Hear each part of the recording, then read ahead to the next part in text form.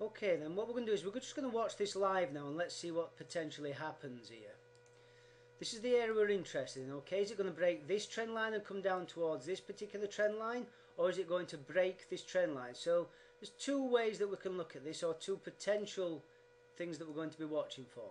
A simple full body candle below this line will give us a trade potentially to no more than this particular area here, which is a potential support area, or we're going to break this trend line, break the A, we're going to come down to look for the right tip, and off we go towards this particular trend line right here.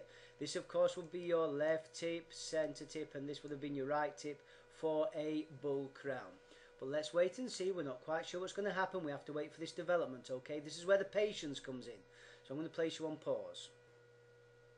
Okay, then this battle is still happening. The reason that I'm just coming very quickly back on is when you are looking to trade, what do you always do? You check your fundies, and what we've got right now, folks, in about 2 or 3 minutes time, are 2 USA fundies. So we're unable to take this trade just yet, but the battle's still around, so it doesn't really matter. So we're going to hold off, wait until this fund is taken, which would be the close of this candle anyway, will be the hit of the fundie. So we're okay just to wait and see what happens. Remember, patience. Okay, we can see the fundamental announcements are now hitting. So this is the candle for the fundamental announcement. We've now broken this particular trend line. So let's see what happens here. Just let's zoom in. We can have a better view of this. Let's see what happens, okay? Okay, let's have a quick look then at where we are right here. So have we taken this A high out? First of all, let's have a look. This was the A high that we were talking about. I'm just going to change, in fact I'll leave that as black. No, I won't. Change my mind. I'm going to change it to red. So we've taken the A out, look, we've taken the high out. So what are we now expecting? Well, we're expecting a potential move, retrace to test the back of this trend line before we then see the bull crown. Remember, left tip, center tip. And this of course is your potential right tip area. Because we've got this area right here, this is the area we need to be looking, left tip, center tip, okay? So let's put you back on pause. Okay, then what we're seeing right now, well, potentially we're seeing a double top, potentially, look, here we go, potentially this is a double top.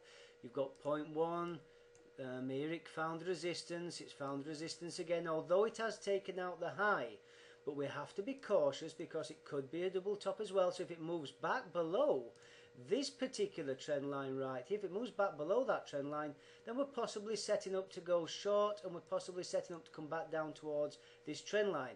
This is all about managing the trade as it's going along, folks. Now, bearing in mind that also moved. It moved to this area right there. So you can see now that because we made a higher high, we can move this trend line, and look at this, it's kissing on the back of the trend line. So if this particular candle here closes a bearish candle, then we are potentially going down to this area, but I won't be trading it.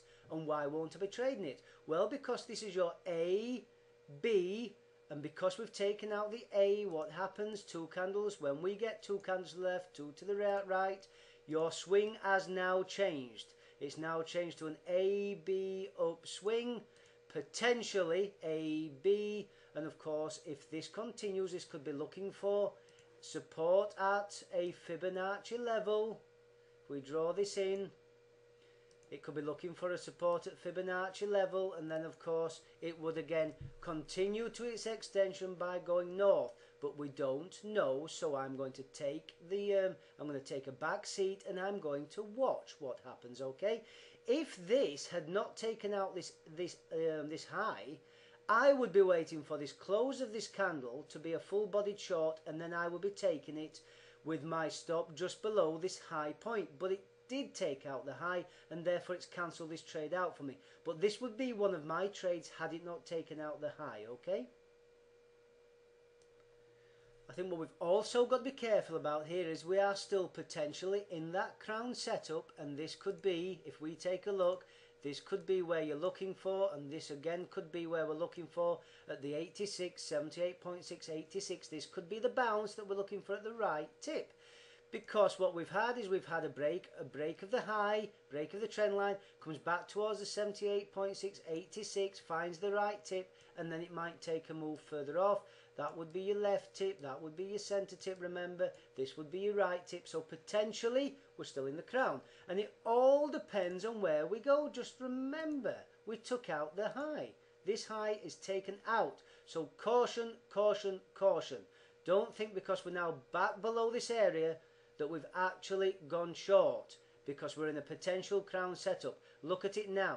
This could potentially now be going long, but we don't know. It's bounced at the 61.8. So if this now closes above this line right here, then I will be looking to potentially go long.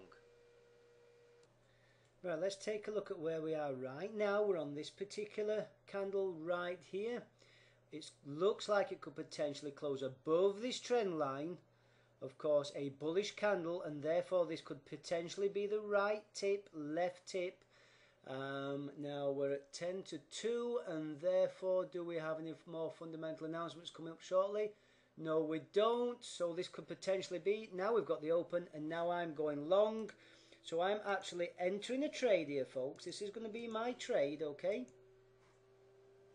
Right here, I'm entering here. I've now entered on the open, and my close will be below the A. So I'll just come back shortly. So having entered this particular trade, then what I've got, I opened on there on the open, so I've got a potential, say 16 plus a couple of pips spread, 18 pip stop loss, potential 30 plus pips potential gain. So let's see what happens. We'll keep watching this, and I'll keep coming back as we'll put it on pause. Right, you can see then that in actual fact we're now up, so we're now in a positive pip situation. When we take out this particular level here, I can move this trend line down to this level here, and we can use that as a potential stop area.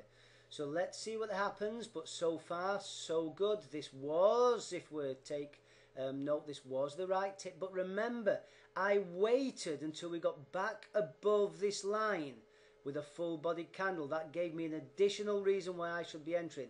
But it's not over yet, folks. Let's see where we go. Put you back on pause. Okay then, folks, I'm now at 1 to 1, and what I mean by that is, this was with me open, I was risking 16 pips. I'm at the moment 16 pips up, so I've just taken 2 lots off the table, and I'm going to leave the third lot running. Now that means that I've just taken 32 pips, leaving 1 lot still running. So if this now comes back and takes me out, I'm still going to be plus 16 pips. This is what I now call a free trade. Now I can now move this trend line. Okay, whoops, daisies, let's have a look. I can now move this trend line. Why can I move the trend line? Because we've now taken out this high. Trend line properties, a nice ray. Okay, there we go. If I'm up to this area, I can then take some, I can actually lock in some pips if I want to, or I can take the third lot off the table. Well, a great trade there, folks. See how it is? Keep it simple. All I did was play the crown. Thank you very much. I'll catch you in the next trade.